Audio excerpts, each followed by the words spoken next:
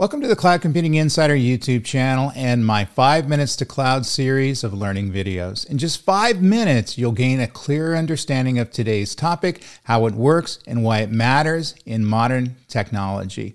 If you're into learning about cloud computing, whether it's serverless, containers, Kubernetes, cloud native, or multi-cloud, make sure you subscribe, like this video, and drop a comment below with your thoughts or questions. Let's dive in.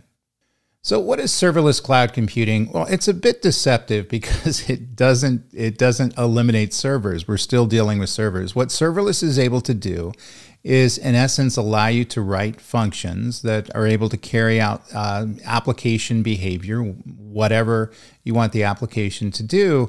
And you don't have to allocate or provision resources to that function. It does it automatically for you. So if you need compute, you need storage, you need access to a database, all of these resources are going to be allocated for you on demand, and they're going to be spun up and they're going to be spun down. So obviously, serverless has some cool applications. We'll talk about those.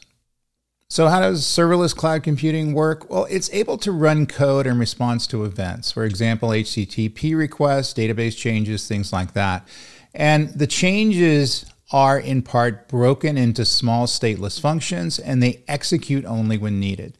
Cloud providers handle infrastructure, scaling, patching, and maintenance automatically for you. So again, we don't have to waste our time as developers in figuring out how many cloud computing resources, storage, compute, things like that, perhaps AI, AI systems, need to be provisioned to support the particular functions that we're running. The cloud provider does it automatically for us.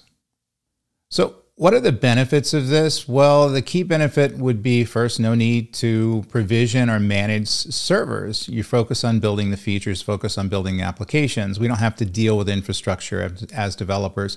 Automatically scaling instantly. They're able to handle any amount of traffic. Basically, it's able to scale up and scale down, adjusting itself to particular application load that you're dealing with. And then pay-per-use pricing. You pay only for what you use. I know that's a cloud computing thing, but you're not having to ramp up a resource such as a storage system and leave it running long term. We have to pay for it being up and running. You're able to allocate it. It's able to provision it automatically and then deprovision it. And then ultimately, rapid development is able to speed up time to market. In other words, if we're able to build applications faster using serverless systems, then applications can be built faster. We can get it out into the marketplace. We can support the needs of the business. So what are the common use cases? Well, web APIs and microservices would be one. Also, data processing, file uploads, imagery sizing, real-time notification, chatbot backends, things like that. You can also set it up to do periodic tasks. In other words, cron tasks, where they're able to lie in wait and then launch themselves at any particular time. So what are the challenges with serverless cloud computing? Well, cold start latency is one. Some idle functions take time to spin up, and people notice that there's a latency when using serverless systems versus non-serverless systems. Vendor lock-in would be an issue as well, since you're writing this to a specific cloud provider because they all have their own proprietary versions of serverless systems. You're ultimately you're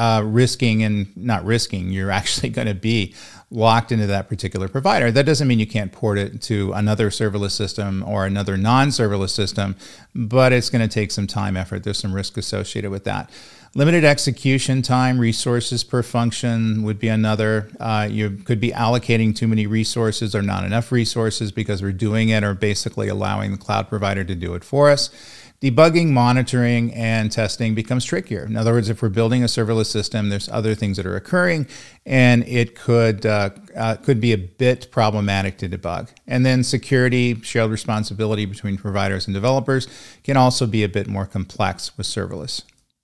So what does this all mean? Well, serverless is simple, scalable, and cost-effective. That's why people use it. And it's very convenient. In other words, this is the technology of convenience. It's kind of the easy button for building cloud applications on public cloud providers because it's able to take care of the resource allocation automatically for you behind the scenes.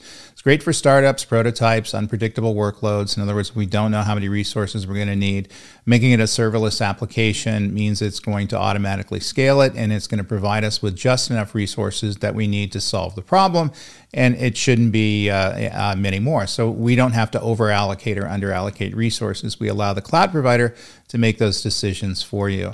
It's a fast-growing ecosystem. You know, basically serverless is powering more complex apps, and now we have serverless everything out there, serverless databases, serverless containers, and the cloud providers are understanding that it's a nice niche market for them to grow the use of their particular cloud service. Well, I hope you enjoyed this 5 Minutes to Cloud video. We'll see you next time, and let me know what topics you want me to cover.